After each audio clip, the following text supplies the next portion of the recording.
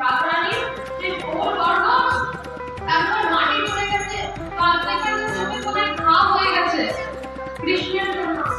কৃষ্ণ ভাবতে নেই আবার কেমন, আমি চলে এলাম, তারপরে ওরা আমার জন্য সবকিছু ছেড়ে দিয়ে মনে গিয়ে থাকছে। আমার ভালোবাসি কি এমন পেলো যে তারা সবকিছু ছেড়ে দিল? আমাকে এটা জানতে হবে যে বাবা আমার কেমন ভালোবাসে, আমার কেমন দেখতে, এবং আমার ভালোবাসে কি পেলো। এই তিনটে ইচ্ছা, এই তিন কাজটা পূরণের জন্য কৃষ্ণ নিজে এলেন। মনে করেন আমি আসবো যে পূর্বে বলে বিলাসে যে তিন অভিলাষে সত্ত্বেও আশ্বাস করে দিল শ্রীরাধার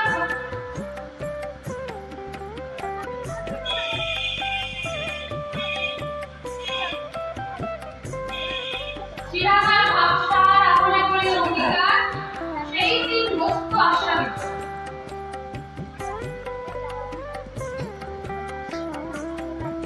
সেই তিন বস্তু আশ্বাদের জন্য, তিন মাস আশ্বাদের জন্য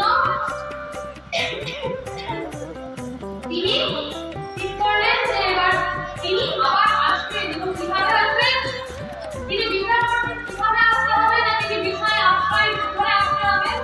এই বিচার করে যদি রামসাধু পায়, রামটা স্বরূপ হইতে তবে মুক্তি পায়। তিনি বিচার করছেন কিভাবে আমি এই তিন বাঞ্ছা কি করে আমি এবার আস্বাদন করবো। তো ভাবলেন যে একমাত্র জায়গা রাধিকা, যে রাধারানী যেরূপ ভালোবেসেছে সেরূপ ভালোবাসতে আর কেউ কোনোদিন পারে নাই, কেউ পারবে না। রাধিকার স্বরূপ হইতে সেই মন ধায়, রাধিকার স্বরূপের দিকেই ধায়। একমাত্র রাধারানীর জায়গায় দাঁড়ালে আমি সম্পূর্ণভাবে এই ভাব আমি আস্বাদন করতে পারবো। যে শ্রীরাধার ভাবটা আমরা বলি না জয় রাধে জয় রাধে রাধে রাধে, বলি কেন বলি? এই রাধার নামের মধ্যে এই কৃষ্ণপ্রেম জড়িয়ে রয়েছে। রাধারানীর মনে যে কৃষ্ণের প্রতি প্রেম ভাব, তা রাধারানীর এই নামের মধ্যে জড়িয়ে রয়েছে। আমরা যখন রাধারানীর জয় দেই, তখন আমরা সেই কৃষ্ণ প্রেম ভাবের জয় দেই।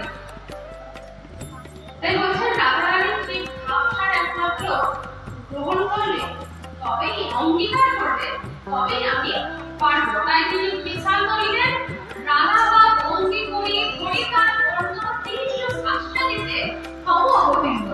যে তিনি ঠিক করলেন রাধা ভাব অঙ্গী করি, রাধার সেই প্রেম ভাব অঙ্গীকার করে তার বর্ণ ধারণ করে রাধারানীর বর্ণ গৌর বর্ণ, সোনার বর্ণ ধারণ করে সোনার গৌর তিনি এলেন। যে ভিতরে কৃষ্ণ বা ভিতরে কৃষ্ণ আর বাইরে রাধারানীর ভাব, রাধারানীর সেই প্রেম ভাব নিয়ে তিনি এলেন। এবার রাধারানীর সেই ভাব প্রকাশিত হলো গম্ভীরায়। যে দ্বাদশ বর্ষের 12 বছর তিনি গম্ভীরায় ছিলেন, তখন তার সেই ভাব দেখা যায়, মহাভাবের প্রকাশ তার মধ্যে দেখা যায়। কিন্তু যতদিন তিনি এখানে ছিলেন, ততদিন কিন্তু তার সাথে কৃষ্ণ ভাব তার কিন্তু দেখা যায়। যে কৃষ্ণ কেমন দুষ্টুমি করতো তা দেখা গেছে। কৃষ্ণ যেমন ছোটবেলায় পাথর চুরি করতো, তারপর খেলা করতো বন্ধুদের সাথে, তেমনই গৌরও কিন্তু কি করতো, ছোট করে ধরতো। গৌর যখন ছোট ছিল তখন এই কৃষ্ণই তো পরে তিনি সন্ন্যাস হয়ে রাধার যে ইচ্ছা পূরণ করেছিলেন। কিন্তু যখন এখানে ছিলেন, নিমাই ছিলেন, তখন কি করতো, ওই যখন ব্রাহ্মণরা স্নান করতে যেত, ও কি করতো, গিয়ে চুপচাপ গিয়ে দলে নেমে দুঃসাহস দিয়ে গিয়ে ব্রাহ্মণের দুধ দিত। তারপরে তো আমরা টেনে ফেলে দেয় বিভিন্ন বা মায়েরা ওই বরপাত করে পুজো দিতে যেত, বিভিন্ন মন্দির থাকে না, ছোট পুজো দিতে গেছে, প্রণাম করছে, গিয়ে প্রথমে প্রসাদটা খেয়ে দৌড়বে। এরা বিভিন্ন রকমের ঘটনা ঘটে। আবার ছোট ছোট মেয়েরা যেত, তাদেরকে বলতো যে তোরা আমার বউ হবি, এইভাবে সবাই এরা বিভিন্ন দুষ্টুমি করতো। কৃষ্ণই তো সেও ছোটবেলায় অনেক দুষ্টুমি করেছে। তো মহাপ্রভু এই দুই ভাব নিয়ে, এক বাহ্যিক কৃষ্ণ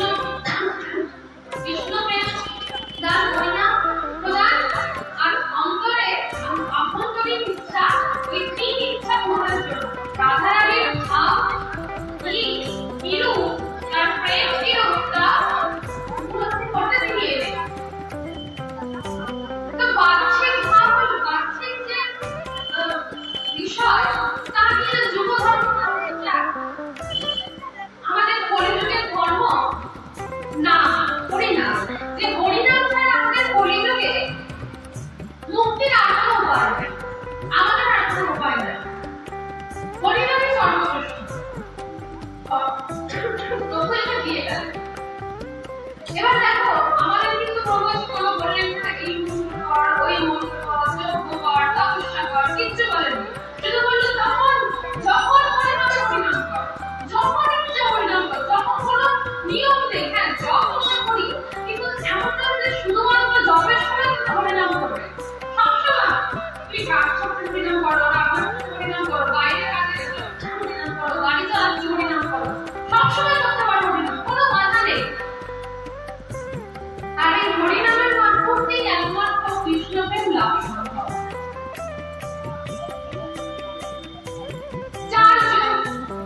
চার যুগের মধ্যে কোথাও কিন্তু কৃষ্ণ প্রেমকে দেওয়া হয়। কৃষ্ণ প্রেম হলো সর্বোচ্চ স্থান, রাধারানীর যে প্রেম ভাব তার সর্বোচ্চ জায়গা।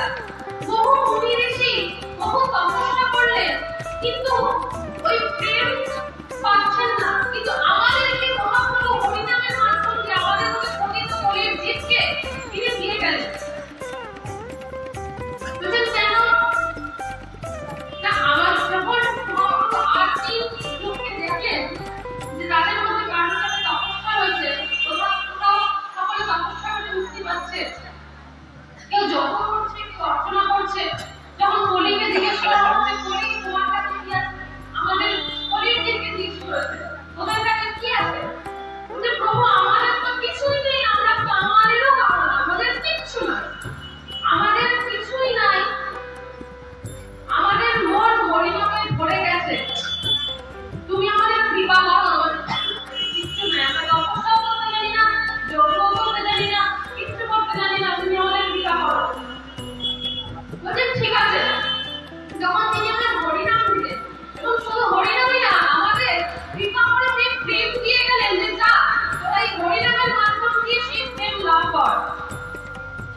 আমাদের কৃপা করে গেলেন। সব থেকে সহজ পথ দিয়ে আমরা সেই উচ্চস্থানে গৌর গোবিন্দের চরণে যেতে পারি, চরণ পাদপদ্ম লাভ করতে পারি সেই হরিনাম দিয়ে।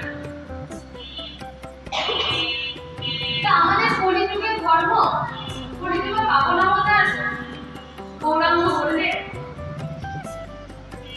নাম করলে কি হয়, হরিনাম করলে কি হয়?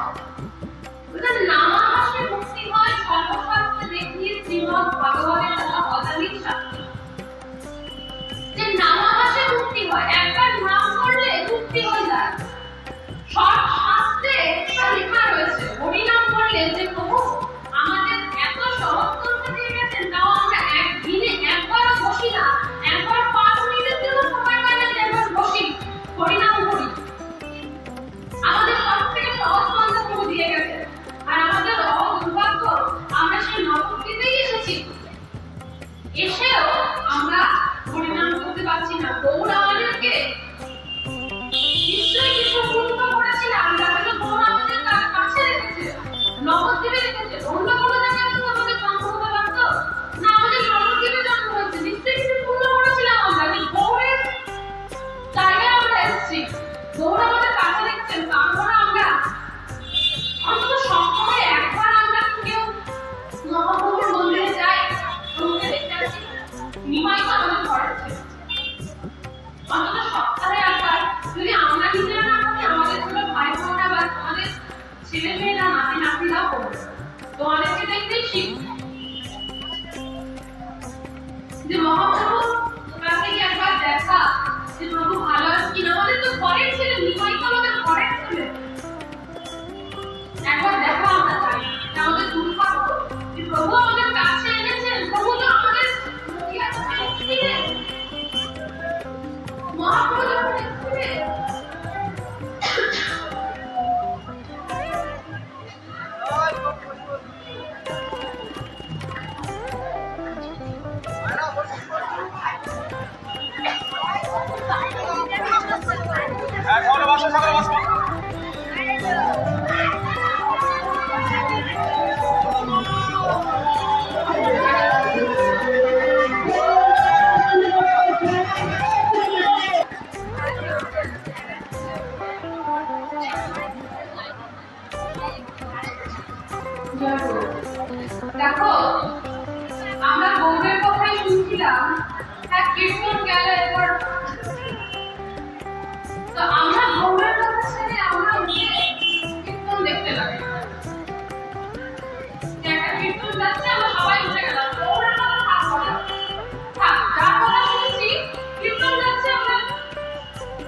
আছে।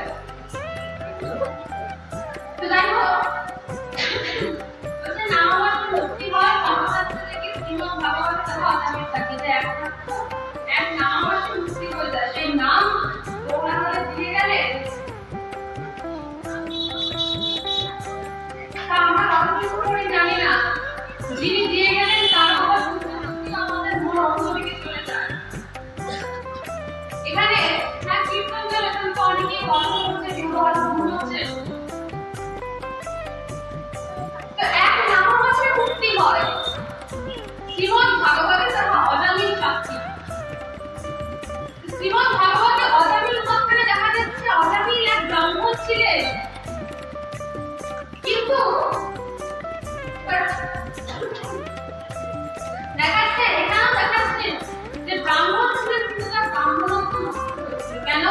আর তিনি তার ব্রাহ্মণত্ব ভুলে গিয়ে সমস্ত কিছু খারাপ কাজে যুক্ত হয়েছিলেন এবং সাথে সাথে তিনি এক পতিতার প্রেমে পড়ে তাকে বিবাহ করেন এবং তারপর তার 10 সন্তান। এরপর ব্রাহ্মণের কর্মকে ব্রহ্মকর্ম করা, ভগবানকে জানা, তো তিনি সবকিছু ছেড়ে দিয়ে ওই সংসারে মন দিয়ে চলেছেন, সারা জীবন অপকর্ম করছেন।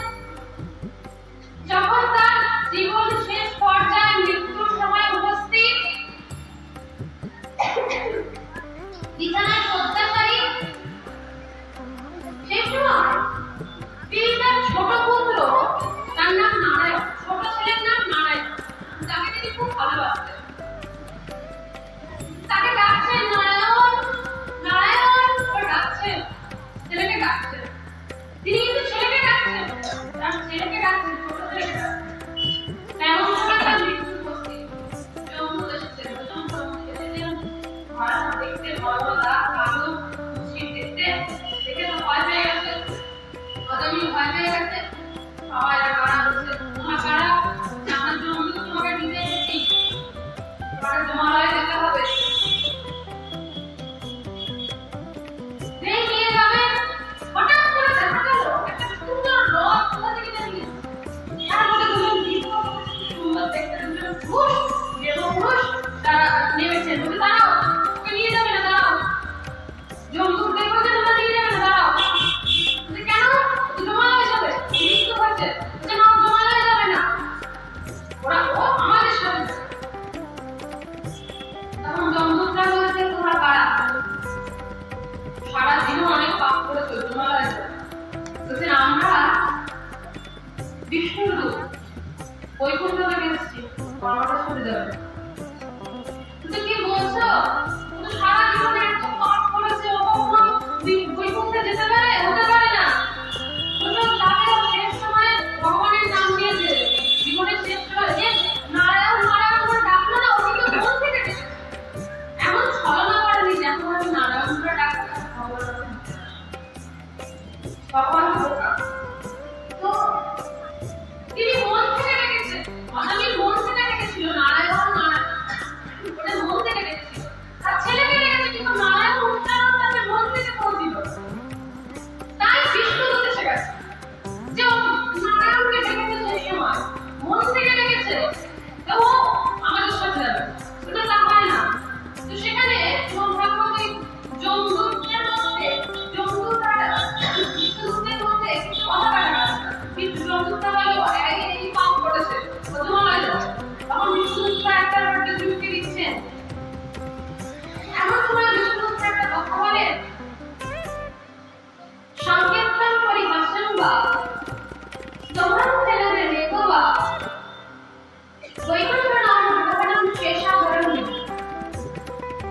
বলছেন সংকীর্তন করি ভাষণ বা, যদি সংকেত অর্থাৎ ইশারাতেও যদি ভগবানের নাম নেওয়া হয়, ইশারায় ইশারায় আমরা কৃষ্ণ বলছি, ইশারায় ইশারায় বলছি, তাতেও সেই নামের ফল আমরা পাবো।